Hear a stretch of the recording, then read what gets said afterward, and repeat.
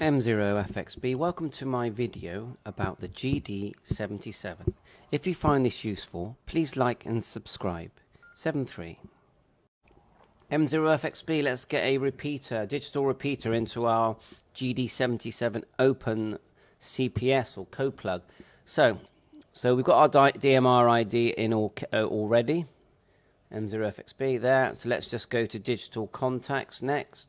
So double click where it says digital contacts. We need to either add a contact or use one we've already got. Now there's quite a few here. If you want to add one, just right click and click add.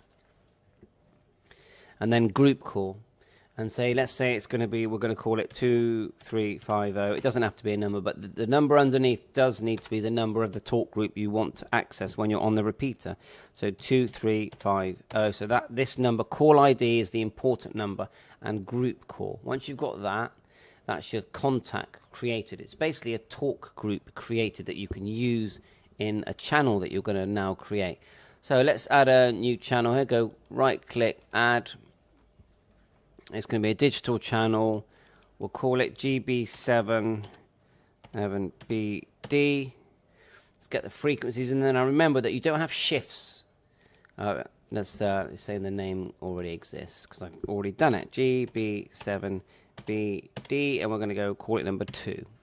Okay, so there are no shifts in DMR code plugs. There's receive and transmit. So the receive on that particular repeater is 430.950, and again it's digital like so, and then you can send that across and then just add the shift, which is 438550, 438.550. okay, so that's the receive and transmit frequencies. Timeout you can set here. Right, now talk group lists, it's up to you if you want to put it into a list. I don't think that's important. I haven't got one of these radios, so tell me if I'm wrong. Now the color code says here on the website that it's 3, and then we need to give it a contact. Now if you use talk group 9, you can then, if you've got the right radio, use the radio to manually type different talk groups. But we're going to add an actual talk group here, 2350. That means that when you transmit, it will tell the repeater to go to that talk group. If the repeater allows it. So repeater slot, let's use number 2. Again, look it up on the repeater website. We're going to use color code 3, which is like CTCSS, and slot 2.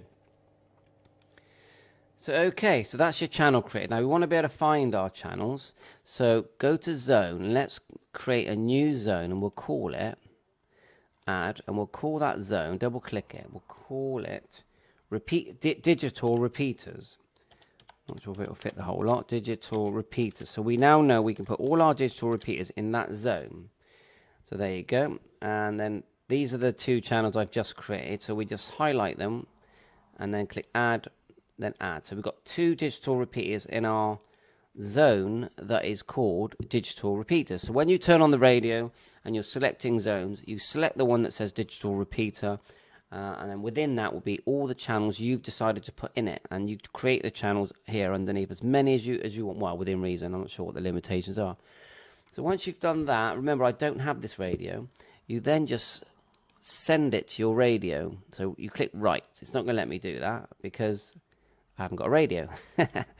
But remember that before you connect the radio, you need to download the driver so it shows up in the COM port. And then once you've connected it, just send it across, and you'll be able to add your digital repeater to your GD-77. 7.3, thanks for watching, all the best.